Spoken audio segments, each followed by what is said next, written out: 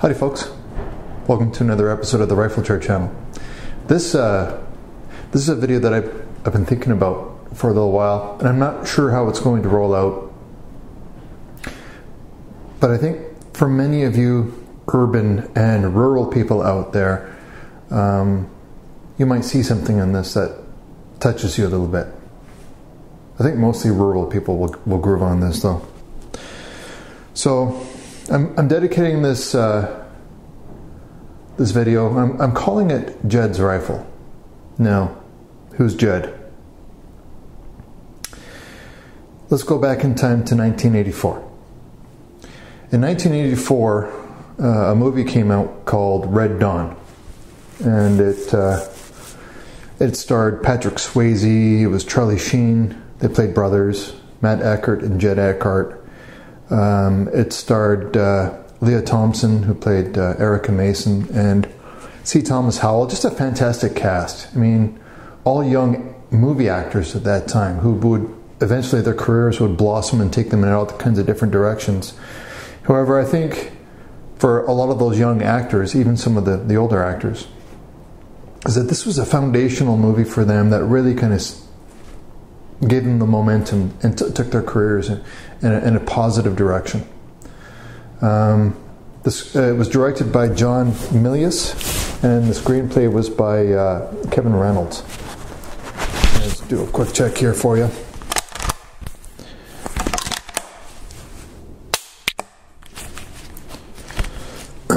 I'll show you a little bit more about this rifle here. It's on this theme.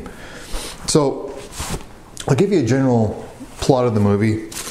I think most of you know about Red Dawn, but I'll just read you a brief paragraph here. On a September morning in the small town of Calumet, Colorado, a local high school teacher pauses when he sees Soviet paratroopers landing in a nearby field. The paratroopers open fire when the teacher confronts them.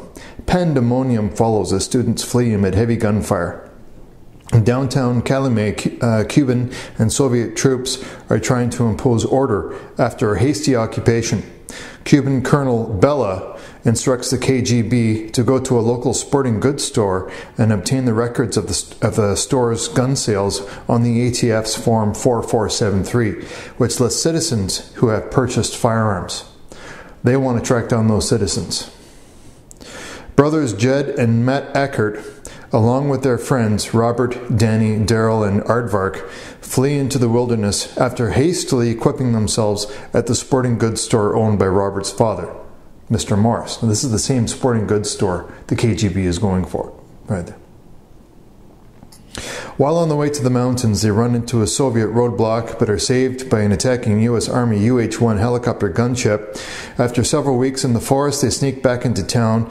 Jed and Matt learn that their father is being held in a re-education camp. They visit the site and speak to him through the fence.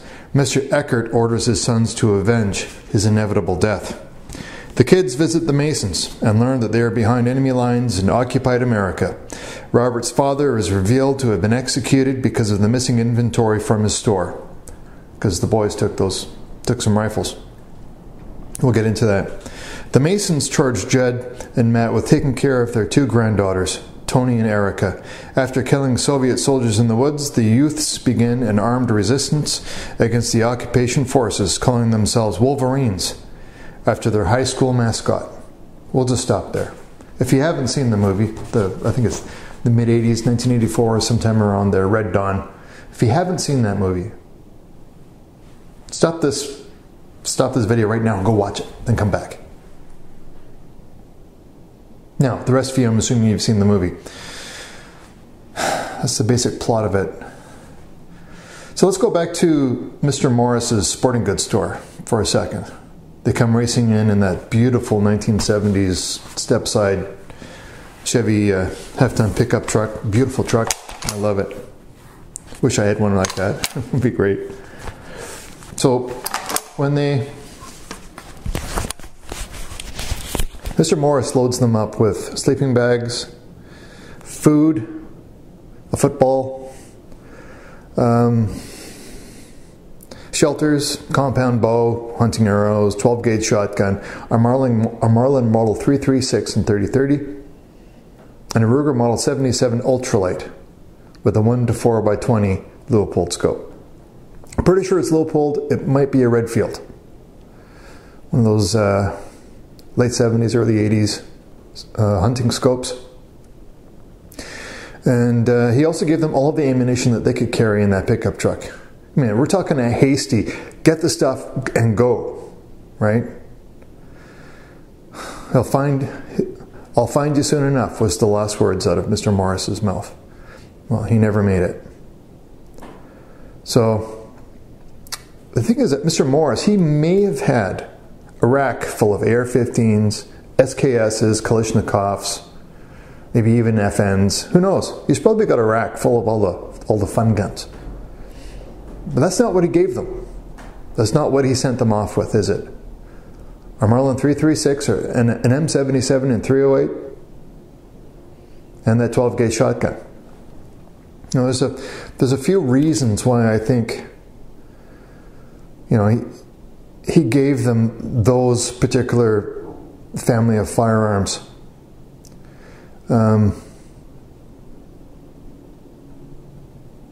First of all, let's kind of look at the people themselves. They were no doubt friends of the family, the Morris and the Eckerts, Mr. Morris and Mr. Eckert. We're talking small town dynamics, right? They no doubt knew one another. Now, Mr. Morris knew that Mr. Eckert's sons, Jed and Matt, they're hunters, the rural kids. The reputation is everything. So why did Mr. Morris give them those firearms? Number one, familiarization. Okay, these were young men that were taught hunting by their dad. They were familiar with bolt-action rifles. They were familiar with lever-action rifles. They were already familiar with shotguns. They had rural fathers. That's a key piece right there, because we're also talking about the urban-rural divide. We don't understand the people in the cities, and the people in the cities, they don't understand us. You've got a huge culture gap there. The rural-urban divide. They had rural fathers, these boys. They were probably community-oriented people as well. Small towns. Everybody kind of knows one another to a certain extent. They're probably, you know, Rod and Gun Club members, for example. They probably donate their time for important community, you know, programs.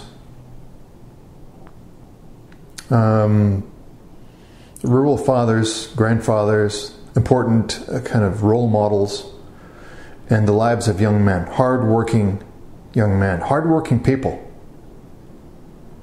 Integrity, responsibility, trust, sacrifice, leadership, personal honor,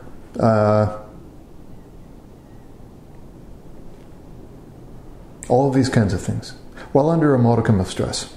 Now let's look at it maybe to a different level. So now Mr. Morris gives them these firearms, these bolt-action, lever-actions, and 12-gauge shotgun, because he knew that they knew how to use it already. Familiarization. Now, you're going to be out doing anything under a modicum of stress. You need to have established familiarization before you can really have competent people doing a competent job. Jed Eckert used to be the captain or the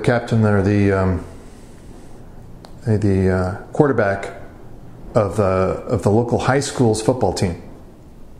In fact, both brothers are deep into football. They're immersed in that game, that sport. What is football? Football is tactics. Football is strategy. And doing all of these things under severe physical stress. Severe physical stress and, to a certain level, mental stress. So he knew how to communicate tactics. He knew how to communicate plays to the people around him on his team. And He knew how to communicate these things quickly, effectively, and he knew that meant practice, developing a system that they could all operate within. And he also knew how to motivate. He knew how to lift his team members when they were down. Motivate them. That's the mental part, right? He knew how to lead. He knew how to use tactics. He had these competencies. He was the obvious leader of that group, was Jed. Jed'S Rifle, the Ruger M77 Ultralight, was not the Mark II model. This here is a Winchester Model 70. You guys already know that. This Ruger M Model 70 is in 308, manufactured in 1958.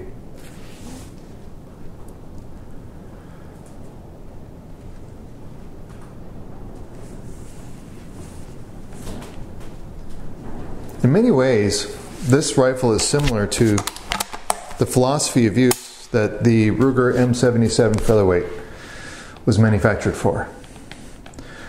A bolt-action rifle that was manufactured to be reliable, robust, and to be handed down through generations.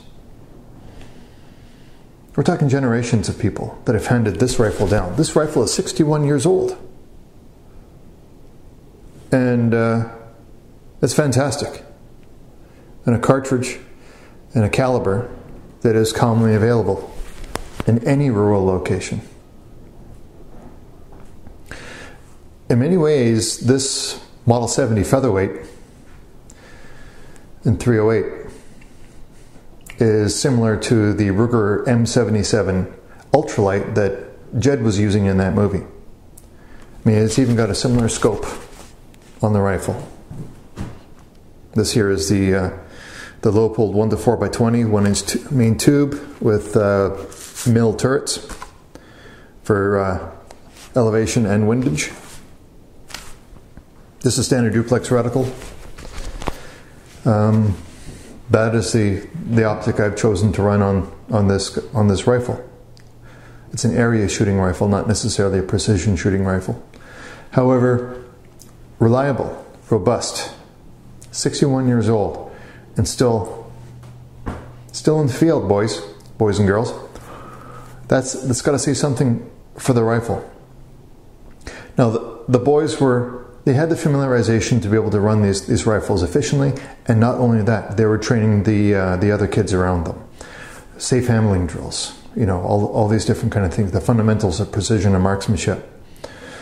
They did eventually have to put the hunting firearms aside in favor of military weapons that the enemy was using. No doubt have something to do with ammunition supply, sustainability, resupply. However, they used these firearms to survive, and in this movie, did it quite well. I think they represented it quite well.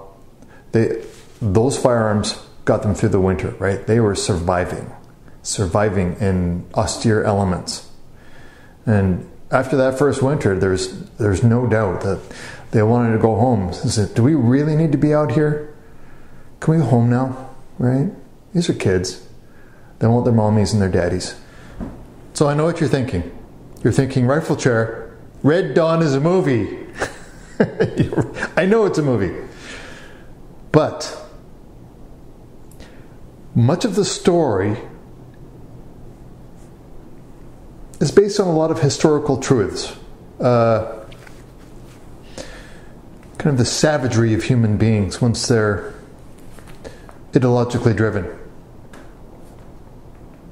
Now, wars are frequently actually fought by civilians. I mean, just look at this rifle. Okay? This is a Yugoslavian Model 70 Mauser, an 8x57. Okay? It's a hunting rifle. It was manufactured as a hunting rifle. And that was during the Yugoslavian Civil War. These were relatively accurate rifles in comparison to what was commonly available to most people. So these are not built to be precision firearms. They're hunting rifles, but they're still more accurate than a Kalashnikov. So, many of them would use something like this. That was a military war. It was a military civil war. Frequently there are civilians in the mix. Okay? They're in that environment. They have to fight back. Red Dawn, kind of the same kind of idea, right? It's a movie, but it's based on, I would say, historically accurate kind of norms in those horrible environments. Now, North America today is not a military war, but the same old elements are still at play. In North America today, there is an ideologically driven war. I got a windstorm outside, sorry about that. We're in an ideologically driven war in Canada and the United States. What do I mean by that? Well, today's enemy, today's Marxists, today's communists, they call themselves socialists and liberals. Today's communists, today's Marxists, today's neoliberals, socialists.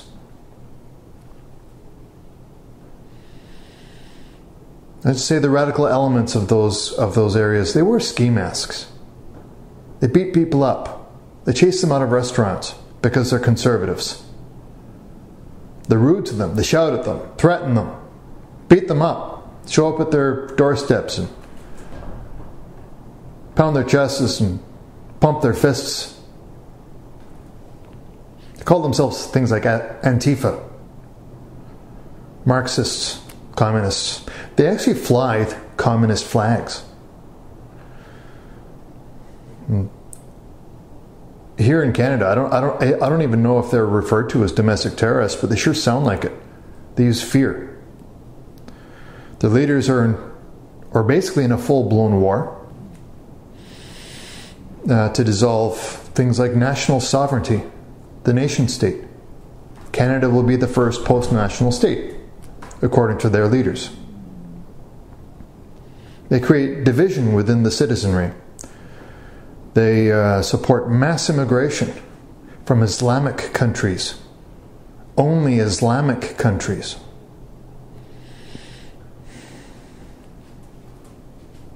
See, Muslims fled those countries to get away from the Islamists, radical Islamists. Muslims fled those countries to get away from them. But now we're bringing them in. Muslims that fled those countries aren't too happy about it.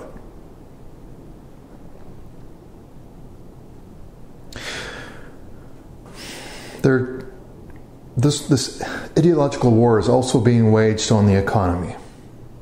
Wealth distribution to the United Nations. Implementing Sharia law. Nurturing government dependency. Promoting that. Destroying the energy sector. Nationalizing key areas of your federal infrastructure.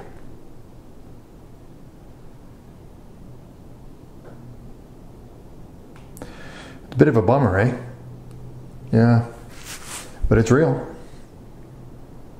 October 2019 will be the next election in Canada. I recommend you think seriously on your choice. Rifle signing out. Hope you're all doing well, and as always, Maple Leaf up.